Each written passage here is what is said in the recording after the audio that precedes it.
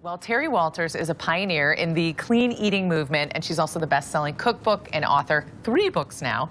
And she's here this morning to kind of help us to explain. So it is so nice to meet you. Thank you. It's nice to be here. This is a perfect timing because the beginning of the year, and we're all trying to really do our best. It's always the perfect time to eat clean. We'll eat foods that come from the green kind of plant and not the processing plant. And it's going to look different for everybody, but if we can get a rainbow of color and all the tastes and the most nutrition, you know, if we can imagine how it grows, if we can translate it here, we're going to translate it here, and it's going to support our good health. Bringing the good, healthy foods in. I said to my daughter, there are no nuts, there's no refined sugar, there's no gluten, there's no dairy. And so she said, oh, there are no bars. No bars. And this is exactly what's in them. And I want to keep in mind that one of the things that makes these great for kids is not only that they're delicious, but that they're really easy to make. And I teach the kids a rainbow of color and all the tastes, and I bring them to the farmer's market. And so now this way we have something that we can do with all those vegetables. I already know they love mac and cheese, so if I can make it with squash like we're going to do today,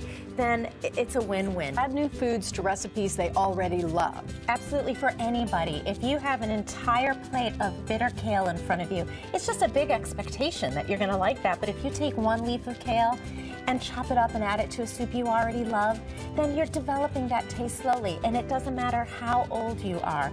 Doing it more slowly and experimenting and bringing them into foods you love is automatically going to make it an easier transition. Empower kids to make healthy choices by explaining. Right. Talk about eating the colors of the rainbow to get a good nutritional profile, eating all of the tastes, and knowing how the food grows. If you read something on a package and you can't understand it here, you're not going to translate it here. The kids love it.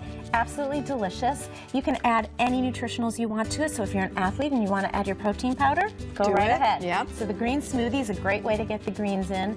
The salad is one of my favorites, and that dressing is my kids' favorite. It's just raw carrot. It's actually my carrot cake recipe, and sometimes I make it as a whole cake, and sometimes I make it as muffins, but it's got teff flour and coconut flour, not much more than a cup of flour for the whole recipe. High protein, sweetened with pineapple, so almost no refined sugar at all. Delicious food, minimally processed, so we can get the maximum nutrition. Okay, and what are we making that's clean? We're going to make macaroni and cheese, and instead of cheese, we're going to use butternut squash. Okay, and Michael, what kind of eater are you? Do you have? What kind of eater? Are you a vegetarian? I eat everything and anything. I think it's going to be, what kind of eater will you be after this segment? I'll be a very clean eater. I'm a very clean eater.